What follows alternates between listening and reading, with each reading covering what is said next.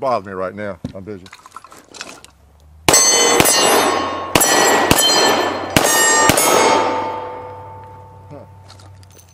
Yeah, I'm busy comparing a couple of firearms.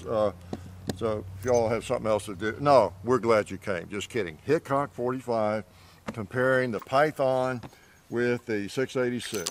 Okay, shooting it. Give you a couple of impressions while we have the 4-inch Python, 4 1/4 inch to be exact.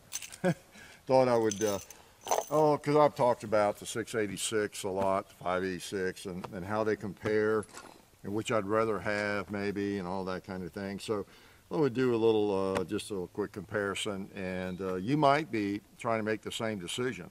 Maybe you have made the decision. Maybe you made a mistake. Maybe you're afraid you made a mistake.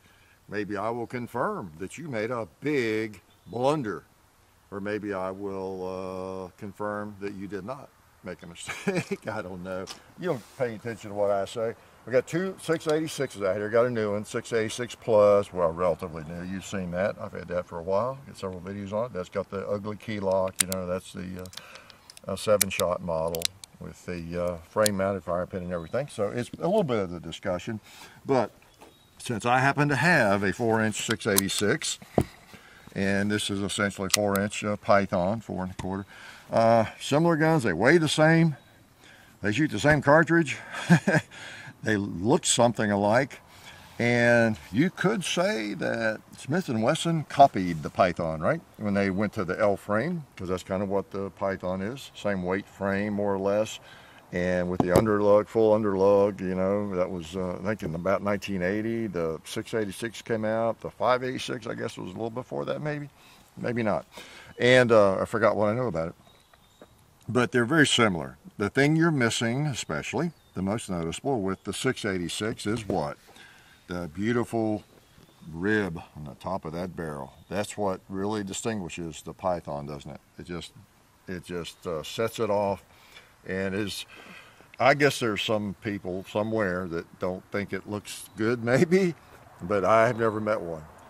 Generally, they're just considered gorgeous. Even if you don't like Colt, you don't like the Python or any of the Colt revolvers, and never have, you have to admit the Colt Python is a gorgeous firearm. It just really is. And I've been one of the first to admit, I've had 4 or 5 of them over the years, but that I always traded them off because I preferred the grip and the feel and actually shooting of the 686, of the Smith & Wesson. You know, even a K-frame or whatever, have always felt better to me, and operationally and everything. I've tried to like the Pythons, and I do like them, but I've ended up trading them off for other Smiths, generally speaking, right? So, but they're beautiful and they're great guns. And you know, it does come down to that to some extent for people and their preferences. It's what they're going to do with them and how much they shoot, how much experience they've had shooting. Let's be honest. As I've said before, you could put me on a NASCAR racetrack. I've never driven a race car, and you could pull out what you consider the best car in the race and the worst car in the race. Somebody just getting into it doesn't have the money, and they just don't have as many millions in their NASCAR vehicle, you know. And I could drive them both around that track, and I probably wouldn't be able to tell any difference, you know, because I'm inexperienced, you know. Not in driving, but with that kind of car. After a while, maybe, a few years, I would, right? But and the same with firearms. The less experience you have, the less difference you notice. Okay, does that make sense? But anyway, I don't get off on that topic too much. The Python, you know, again, this is the, I don't know, maybe I'll link to the Python, well, the first video on this, 4-inch model, perhaps. You know, nice gun. Apparently Colt very quickly. Colt has, you know, had some problems early on with the action. Mainly, it looks like the side plate was loosening up a little bit, and then hammer spring, they had a few light strikes on some. This wasn't like widespread, everybody that bought them or anything, but there were enough of them that they addressed it, and they've strengthened the hammer spring, I guess, and they've tightened up that screw, and they've addressed that problem. We've shot 2 of them pretty extensively the last month or two, and you know, not had any issues with them. Okay, so they seem well made now, and I'm pretty impressed with them. For, you know, some negatives, but I'm pretty impressed with them. So, but mainly I wanted to compare it while we still have it with my 686. And I think I had mentioned earlier in another video that I was really interested in buying a 4-inch when they came out with the new Python, the 2020s. And it was so long coming out, I ended up buying this 686. Couldn't turn it down. It has the combat grips and everything. It just feels great. And I like a 686, great shooter and everything. So I went ahead with that. So I don't know about the 4 1/4 Python or not. I like it. Great shooter. If I'll have to have one, or not. But I like it. All right. So comparison-wise, like I said, I just shot them. I'm going to shoot them again with some Magnums. They're about the same weight. Of course, the barrel on the Colt is a little bit longer, 1/4 inch, but I weighed them and they come out about the same. I got heavier, maybe bigger grips on this, so maybe it kind of evens out. There's not enough difference to write home about, okay? The weight's about the same in these two configurations. They're both very popular firearms. My gosh, I talk about iconic. A 4-inch Python and a 4-inch, 686. You can't beat either one, can you? So you can't go wrong with either one. They both are great shooters. Let's put some on the gong.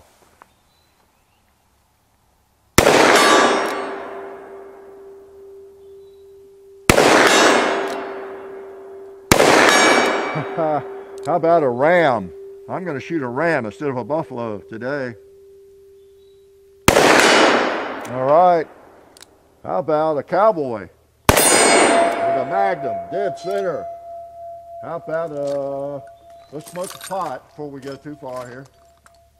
Yeah. I tried to shoot him before he fell. I had no bullets left. I couldn't do it. That was going to be impressive if I had hit that can before it fell. All right. So, yeah, that's a nice shooter. Let's load this one up. And then, whoops, what was I shooting? I was shooting Magnums. Oh, I know what I must have done. I must have stuck some Magnums in the end of that box. Yeah, I did. As I was arranging the ammo, we've been shooting here, messing around. Yeah, I said they look dramatically different, and I just pulled out the 6 Magnums from the end of that. Those were definitely Magnums I just shot. Believe me, you can tell when you pull the trigger, right? There's no mistaking a 38 Special for a 357 Magnum. You people who have shot them, you know what I'm talking about. All right, now let's see. I haven't shot this as much, so we won't be too judgmental on the gun. I'll try the Buffalo.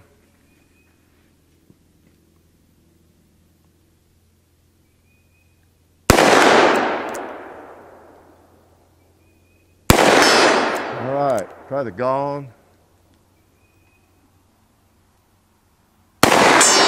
Boom. And how about, oh, we don't have any pot left to smoke, do we? There's a paint can, an old paint can right there, though. Yeah, and another one. And a bowling pin. I think that's 6. It is. Good shooter. All right, so the bottom line is, there was really no need to do a video. I could have just done a posting, said, hey, there's not enough difference between these two revolvers. Buy either one. Nah, there's some things to talk about. We've talked about a little bit of it already. The grip is different.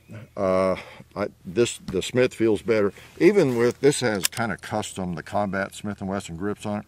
But even with the standard Magnum grips, big grips or whatever, that come on these, they feel better to me than the Colt grips. Always have. That's one of the reasons I've always traded off the Pythons. I don't think there were as many grip options back in the 70s, 80s, when I was doing most of my gun, well, not most of it, but my early gun trading and buying, selling, that kind of thing. And then too, it's such a beautiful firearm, the Python, that I think I was always resistant to switch out the grips. On it, they're just beautiful. The grips look good, the gun's beautiful, and just wanted to kind of keep them the way they were. And because of the cylinder latch, you pull it to open it. That's one of the big differences, okay? So we're doing a kind of a versus video here. When you're shooting and you're empty, and you get a click, you're in combat, and it's time to reload. Now, the way I do it, people do it differently. I used to shoot one of these in some competition in the USPSA for about a year, messed around with it. When you're empty, all right, there's your thumb on that latch. It's just so simple, pushing forward, open it up. This is the way I did it. Bring it down, pop the rounds out, grab more rounds, put them in. I did it with my right hand. You're back up in action, okay? And that's one reason most people, now tell me if I'm wrong, I don't do the USPSA thing these days, no time for that, but most people in revolver competition, when I was messing around with this, they were using maybe a 625. I did that too, you know, with the full moon clips, where they're all in the clip. But if they're using a revolver like this, one of these, I don't remember anybody using a Python, okay, or a Colt. There might have been somebody, it was because that's the gun they had or whatever. The 686 was really popular, I think still is. Model 27s are really popular for that. And part of that is because you're pushing forward on that thing and it just seems more intuitive, okay? Whereas with the Colt, the Python, as great a gun as it is, when you're empty, you got to kind of, you got to shift your grip more and pull on that cylinder latch, okay?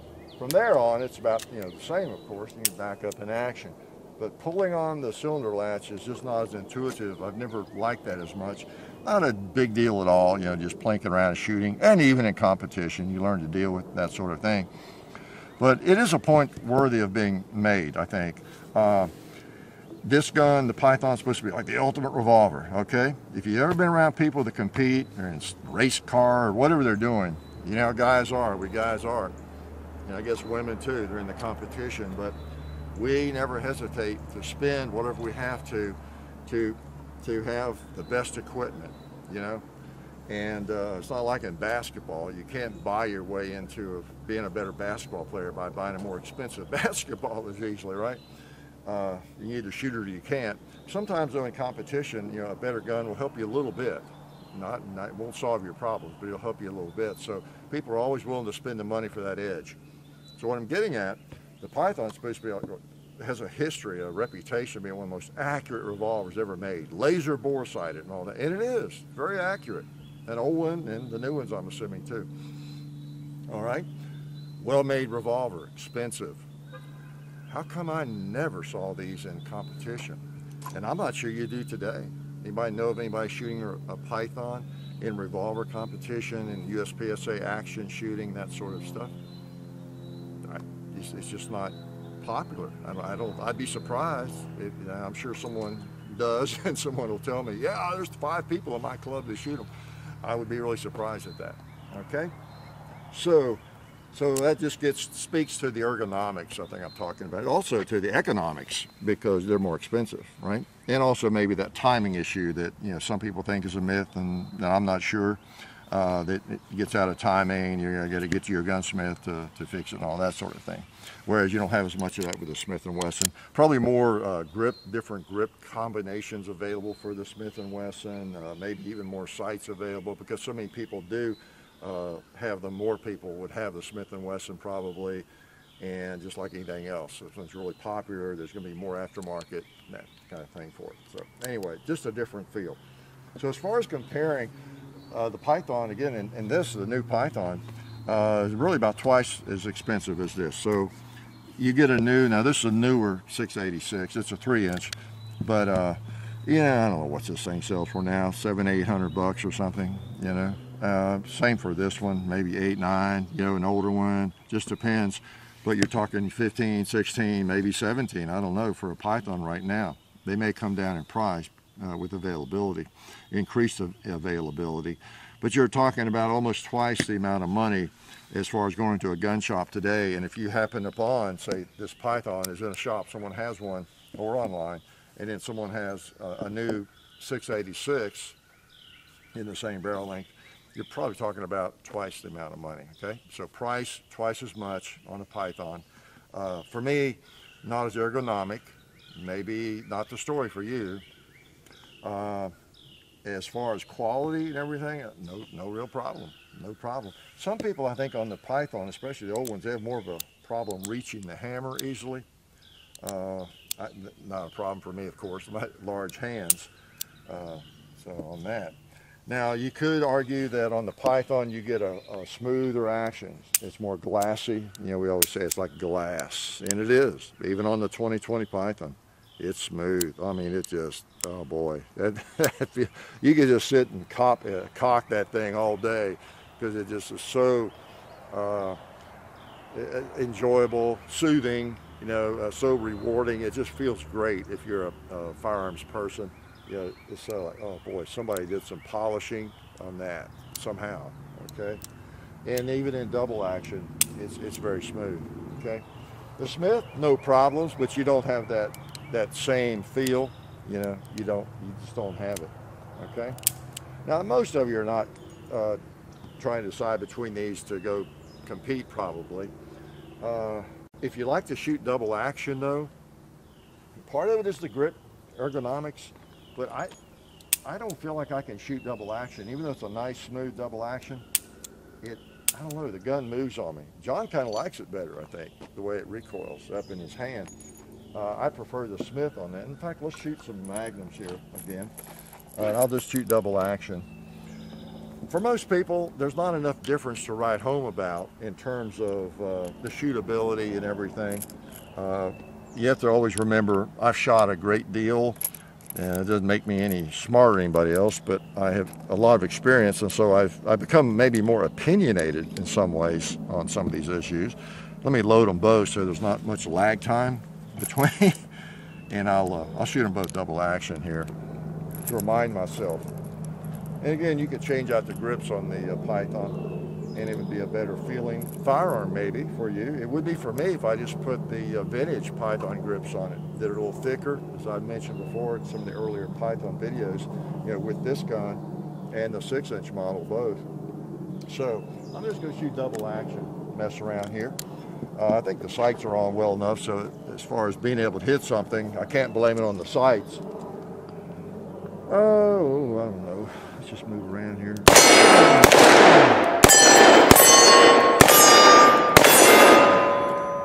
Okay, well, that's fresh on my mind. I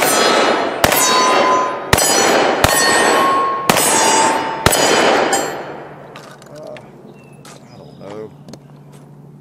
You know, they both kind of want to move out of my hand, to tell you the truth. So I think when I really lock in on this one, I can hold it better without it moving on me than this grip.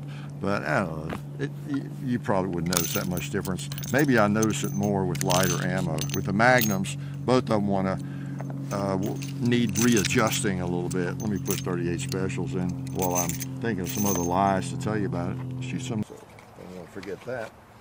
So I'm gonna shoot 38s.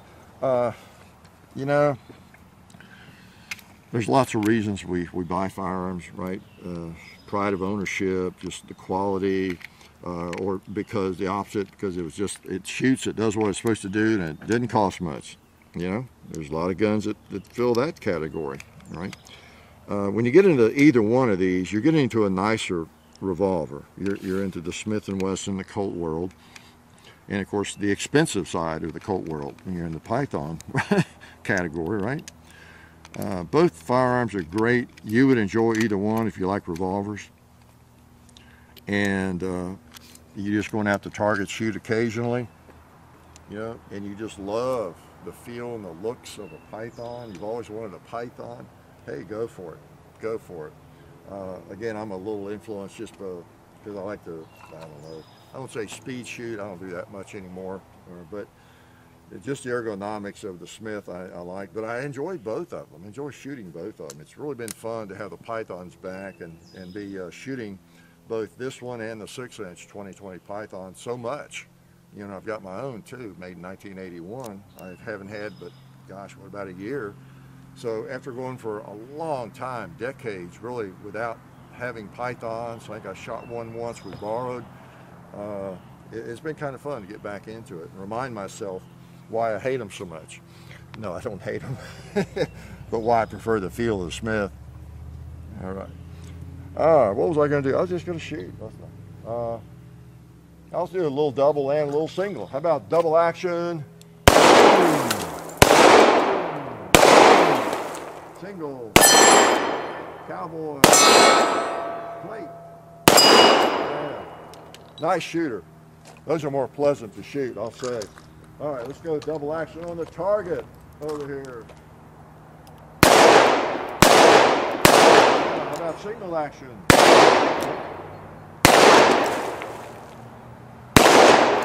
And I think I'm empty. Yeah. This one I have to be careful. It has a light trigger, boy. Single action. It's light. It's really light. I think maybe it's been worked on. Okay, so it's hard to compare apples to apples on that. Those are all empty cases. The Python, you know, that's a nice single action trigger. It's light enough. You would have no problem with that. The other one was the same way, the 6-incher. My 1981 Python, you know, the trigger's fine. It's just about right. Single action, double action is smooth. You know, so you know, you would not have a problem with the action on it at all.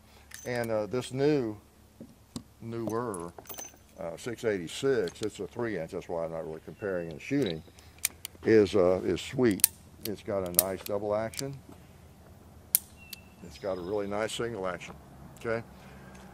So I don't know, either one you would like, and the Python is just beautiful, isn't it? if for right now I had the choice, you know, we borrow these from, you know, buds. Of course, we just borrow those and they have to go back. Man, if for some reason I could send either one of these back for the e-gunner and just keep the other one, it just didn't matter. I would have a tough choice on these two. I would, as much as I have talked about some preferences with the 686. This is a pretty gun, really pretty, and a good shooter. And you know, I was thinking about buying one anyway, and this sort of changed my mind, but you never know. I'm gonna say you need to try them both. They're both beautiful. If you've never had a Python, you know, and you've got the money, you know, the finances are not an issue, you might want to go that route, you know, over Smith & Wesson. There's a ton of 586s or 686s out there. They're still making them, and they're great guns. Everybody knows about them. They're going to be available forever, of course. The Pythons are a little harder to find. If you really like these, you know, go for it. But so I haven't helped you a lot because I'm not sure which one I would advise you on. They're both great guns. They're great shooters, and mainly you need to have a revolver. Because they're a lot of fun. They really are. And the Smith is not a bad looking gun either. It's just that the old Python, as I always say, is kind of the supermodel of all firearms, perhaps, especially revolvers. Okay, so price wise, you're talking about twice as much money probably, but you know, great gun, 2020 Python or a vintage. And I'll link to the first video, and hopefully you've seen the other video on the 6-inch version, and even the very first video we did where we had a problem with it, and we've talked about that, and you know, Colt has addressed it, so all that's out there. So do your research before you buy either one, because you would have to decide if you did say, hey, I need one of those. Do you need a vintage 686? Do you need a new one? Do you need a vintage Python? Do you want a 2020 version? You know, so you have decisions to make. Maybe you're not going to buy either one, so you have no decisions to make other than, am I going to keep watching this video? He's gone way too long. Yeah, I've never done that before, ever. So anyway, look at that mess. And I've got this stuff out here, not because I was expecting trouble, but with a revolver, you never know. I do have my screwdrivers handy, you know, and my cleaning bag, my brush. If you get some powder residue behind that extractor and you have a little bit of trouble, you have big trouble. You got to clean it before it'll work again, okay? Generally speaking, when you have a clean revolver, you load it up and shoot, you're not going to have trouble. But maybe after you've shot several cylinders, something like that does happen, and you need to clean it before it'll really work for you again. So anyway, like I said, I'm going too long. Appreciate you supporting the people that support us. And, you know, let me know if you have either one of these in whatever barrel length and why you prefer one over the other. Okay, I've given you some of the reasons I prefer the Smith and what I like about the Colt. If you have, and many of you, if you've been collecting guns and shooting for a number of years or decades, you've had experience with both. What is it that you like to help, you know, new viewers? What is it that you really like about the Colt or the Python specifically, you know, over the Smith or vice versa? You know, if you had bad experiences with one over the other, certain areas, let us know. Let the viewers know. Okay. Good to see y'all. Life is good. Oh yeah, that's better. This is a great gun for defense. Oh hey, didn't see you guys there. While I've got you here, I want to remind you of our friends over at Talon Grips and Ballistol. Talon Grips makes grips, can you believe it, for all different types of firearms. You can get rough texture or more of a rubberized texture. It just sticks right on there. You know, really affordable, really cool option to improve the grip for your handguns or rifles. So please check them out at talongungrips.com. You'll be glad you did. And also Ballistol. Dad has been using Ballistol for many years. It's a cleaner and a lubricant, and it's non-toxic. It works really great, and we're happy to have them on board since it's been a part of our shooting endeavor for a very long time. So go to ballistol.com, talongungrips.com, and also while you're out there, I'm juggling all these things here. Also, while you're on the internet, please do check out our other social media like Hickok45 on Facebook. There's also Hickok45 on Twitter, The Real Hickok45 on Instagram. There's a John_Hickok45 on Instagram where I do some things. There's Hickok45.com. You can find us also on Gunstreamer. So check out all that stuff and then watch more videos.